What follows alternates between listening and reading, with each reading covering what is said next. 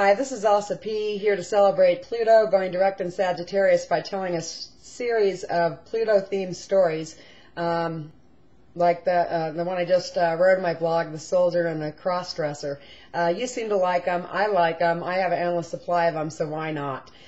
So anyway, the soldier tells me his stories from Special Forces. I'm fascinated with them. I want details. I want to know every little thing. I'm enthralled. And one time I asked him, you know, if you ever, when he's crawling through the jungle on his belly, do you ever run into anyone else, someone else, you know, crawling in the other direction on their belly, like that graphic I put in my blog from Mad Magazine, Spy versus Spy? I said, well, you know, what do you do when that happens? Is there some kind of professional courtesy? Do you stop and kill that person, I asked? And he said, you know, there is a professional courtesy, and, you know, if you're not looking for him and he's not looking for you, then you just crawl on by like, you know, it never happened. You know, neither of you were either there. And I think that's, you know, I was amused, and I have a story of a similar happening. A while back, I was going to meet the soldier, and we go to stupid places, just ridiculous. And where we ended up this time meeting is Beaver, Utah. So I remember that there was a grand cross in the sky that day, and I had a long drive, and it was just chaos. And we were fighting on the phone, and you know, it was just like a big storm of energy. And but I drove through the storm, he drove through the storm, and I got there first. So I checked into this motel, and they gave me a room on the first floor, and I was stifled. And I'd been in the car all day, and I just needed to shake out, you know, the energy off. So I went to open the window, and when I went to open the window, I saw that it didn't lock. So now what? You know, I'm going to be in this room, and I know for a fact that the soldier likes the idea of somebody coming through the window. You know, he have it thrill him. Like he wants to move to the border and just hope you invade his country because he likes to fight.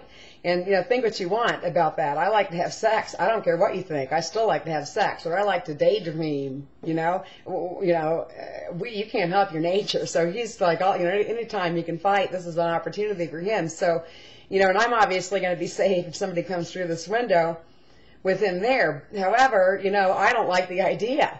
You know, I don't like to fight, so I went to the front desk and I told him, you know, this window doesn't lock and I don't feel safe.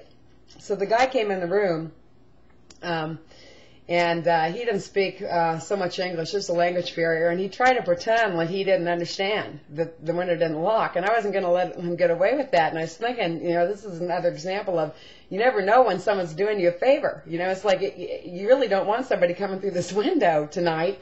So, you know, put me in a different room. Let's just not go begging, you know, not with the sky like it was, you know, chaos. So the guy finally agreed, and he gave me another room, and I was on the second floor. So this happened all right when I first got in the room, so I didn't even have a suitcase in, and I went out of the car, got a suitcase, and I was coming to check in this room on the second floor, and I ran smack into these two men. And they were checking into the room across from mine. And I looked at them and I said, okay, you're not brothers and you're not gay, so just what the hell are you up to? And I knew that they were up to something. I could feel them. And they could feel me too. Like we saw each other, you know.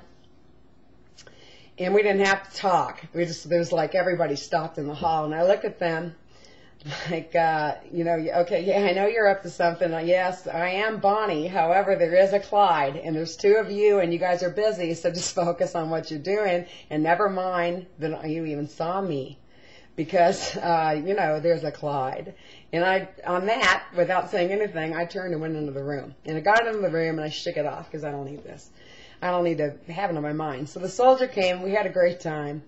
And I never saw those guys. You know, I don't know what they were up to. But then we were leaving. So we were like checking out with their bags. And we ran smack into them, checking out of their room. The four of us are stuck there in the hall. And these two men, they look at the soldier's tattoos, you know, and they start talking to him in code.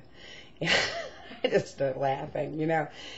They recognize his tattoos. This means that. Next thing you know, they're of the same ilk. It was no, you know, great surprise. But, you know, that's my story of spy meets spy meets spy meets spy, and you know, like the soldier didn't know. You know, on the way out, I said, yeah, I already encountered those two. He says, oh, he's explaining to me, you know, what they were saying, and I said, yeah, I'm aware of them. And he just looks at me, and it's like look at him, it's like don't ask.